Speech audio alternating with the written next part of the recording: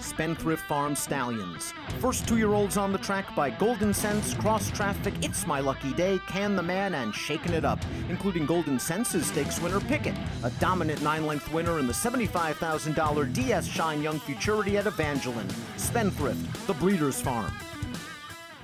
Hi everybody, Dan Illman along with Nicole Russo. Welcome to Spa Babies, presented by Spendthrift Farm, home of Malibu Moon, the sire of racing's newest millionaire, Farrell, winner of last week's Grade 3 Chuvy Stakes at Saratoga. Let's take a look at the field for Saturday's Whitney Day Spa Baby event. It's race number 7. We're going 6 furlongs on the dirt. $85,000 is the purse. We've got a Chad Brown coupled entry, the One Fullness of Time, the 1A Ahead of Plan. They are the 3-to-1 morning line favorites. Ahead of Plan is the one and only also eligible in this race. Nicole, let's start off with Fullness of Time. This is a son of Flatter, and he's got a lot of pedigree as a half to the ill-fated Bobby Abu Dhabi, a graded stakes winning sprinter who was precocious enough to win it too. Yeah, Bobby Abu Dhabi, who unfortunately was lost a couple weeks ago in a training incident at Del Mar, was a really fast, really precocious horse who I believe was still on the upside at the time of his death.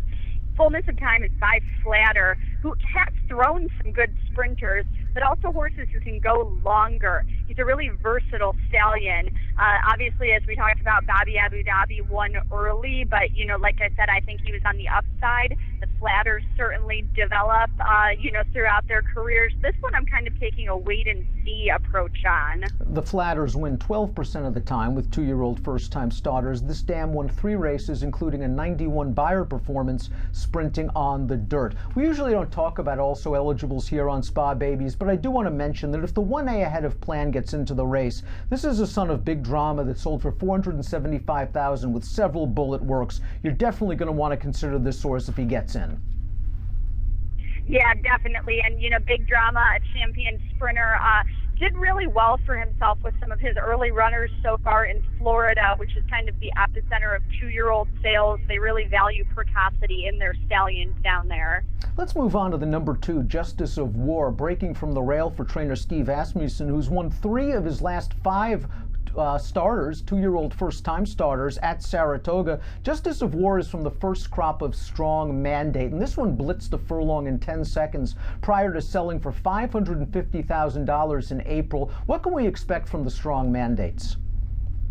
The Strong Mandates have been really well received.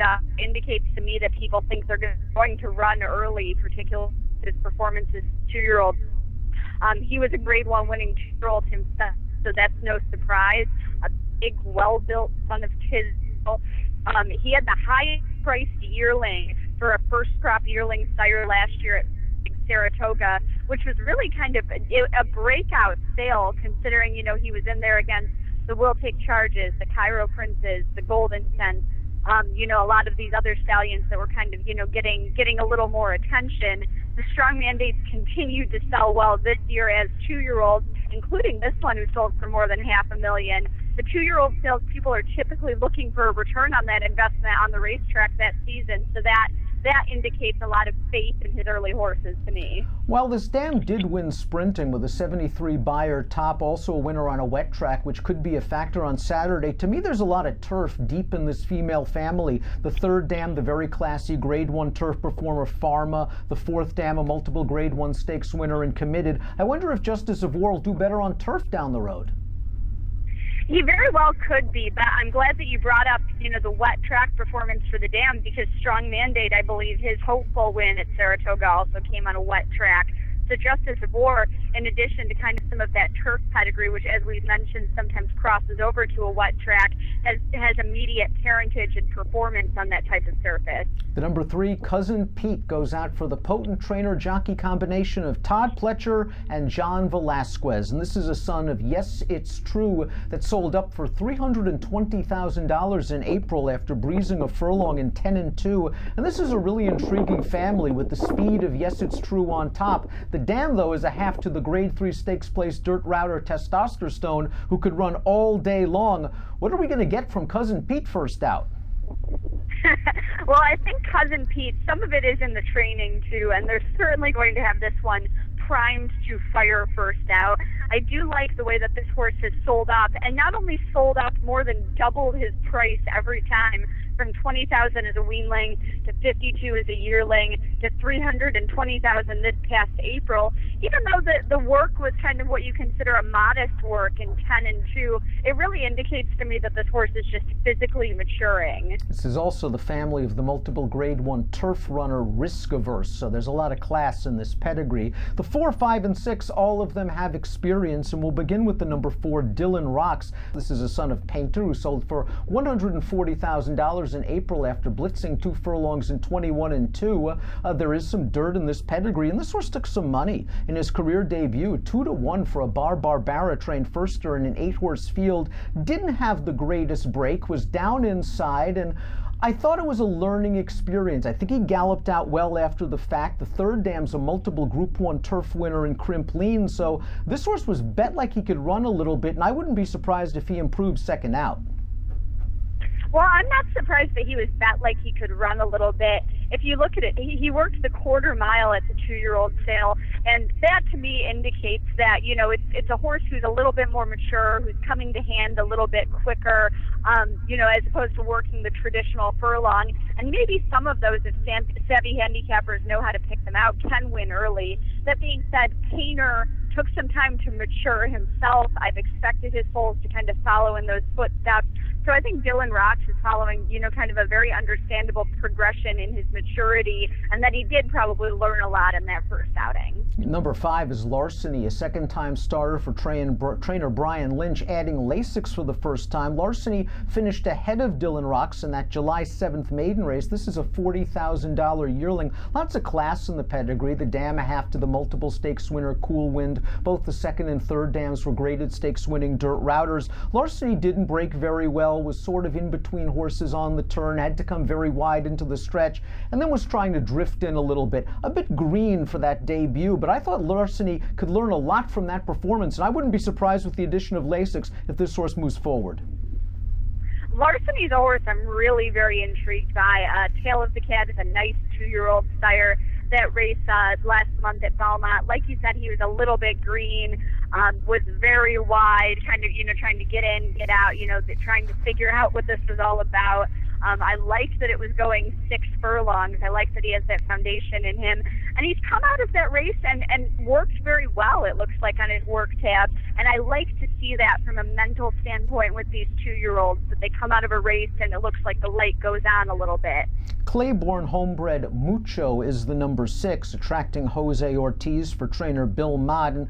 I like the things that this horse did in his career debut. There was a long delay before the start of the opener on June the 10th. The horse got all caught up in the gate, and Mucho just stood there like an old professional. Nothing fazed him at all. Once the gate started, he got brushed a bit and steadied at the start, but then he was down towards the inside. As we're going to take a look turning into the stretch, he's down in behind this 1-2 favorite Whiskey Echo, but I like how he professionally changes leads, eases to the outside, and finishes second best. The Beyer speed figure only a 48, but as you know, Nicole, these 2-year-olds can improve by leaps and bounds from start to start.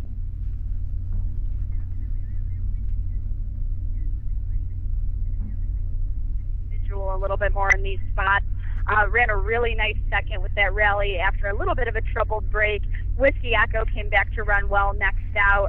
This is a really nice Claiborne family.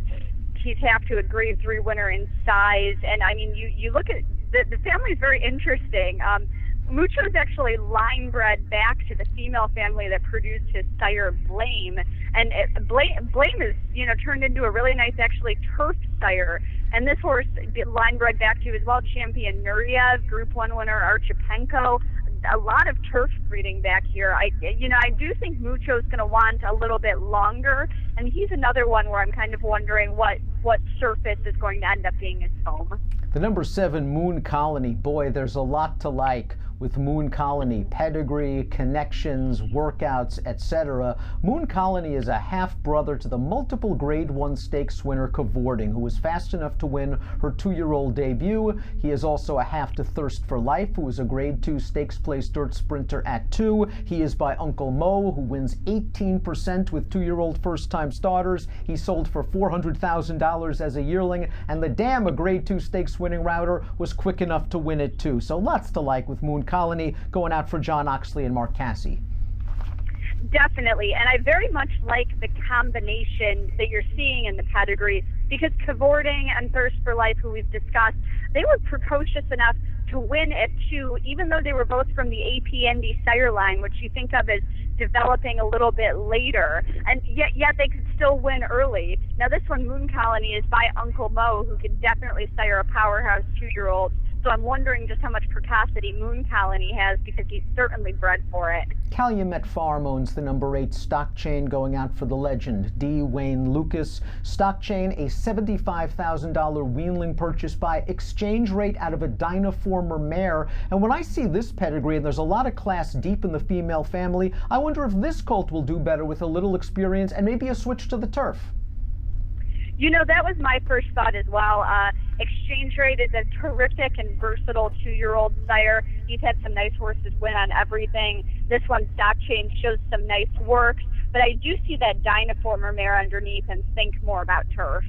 Let's move on to a formulator fact. Lucas is one of the best of all time, but recently at Saratoga he struggled with his 2-year-old first-time starters in maiden special weight dirt sprints. 0 for 28, 0 in the money. Maybe Stock Chain will need a race. We move from Calumet Farm to a Phipps stable homebred. The number 9, Fabulous Fun, is by the very talented stallion Distorted Humor. This is a half-brother to a stakes place dirt sprinter named Barrier Island, who is a winner at 2. The Dam won twice at 2 and was a multiple Grade 2 stakes winning dirt router. The second Dam was 4-time graded stakes winner Country Hideaway. This is the female family of Sky Beauty and Breeders' Cup Distaff winner Pleasant Home. Really the only question for me is 6 furlongs too short? That's kind of the question with me as well. You mentioned Barrier Island, who is a pretty quick horse who won it too, but really so many long-winded horses deep in the family, as you would expect from a terrific Fifth family. You see champion Sky Beauty, Breeders' Cup Distaff winner Pleasant Home, Grade 1 winners Point of Entry and Pine Island, and that's just under the first 3 generations. Nothing but class, and sort of nothing but long-winded class back there. The number 10 is Sneeds, going out for Nick Zito. Sneeds, a $90,000 yearling buy, is by Street Sense, who wins with 11% of 2-year-old first-time starters. This is the first foal out of a stakes place Dam who did win sprinting, and the second Dam had a little bit of speed as well. Sneeds, I think, might have caught a tough spot for his debut on Whitney Day. I sort of think so as well. I will say that the thing that Sneeds has going for him is that Sneeds has become a very good wet track sire. He's got horses, Aubie, K, he loved this lot. Sneeds, if it does come up wet, as is perhaps expected on Saturday, I think that, that could be a factor in his favor. Let's take a look at a formulator fact for Zito. It's the exact same one as Mr. Lucas. Great trainers that sometimes like to give their horses a race or two before they achieve their best. 0 for 28, none in the money over the past 5 years, with 2-year-old debuters sprinting on the dirt in Saratoga maiden special weights. Okay, pick time for the Whitney Day maiden. I wouldn't be surprised at all if the winner of this race comes right back in the hopeful later in the meet, or if we see him in the Champagne during the Belmont Fall Championship meeting. Where are you going? You know, I think Moon Colony just has the pedigree profile of a horse who's ready to win early, and Cassie seems to have some nice foundation in him with the series of works he shows. I do think Larceny is going to move forward off that debut and is going to offer some really nice value here. And I think you have to have the Pletcher horse Cousin P in your mix somewhere. I think if the 1A ahead of plan somehow gets into this race, I'm going to be using him, a son of big drama going out for Chad Brown, who sold for a pretty penny. If not, I think Mucho is going to improve second out for Bill Mott, who usually doesn't win first time out. And while this colt's buyer needs a bit of a boost, I like the way he's been working at Saratoga leading up to this race, and he just looked like an old pro in his career debut. I'm going to go 1A if he runs, 6, 5, and 4 in Saturday's Spa Babies, presented by Spendthrift Farm.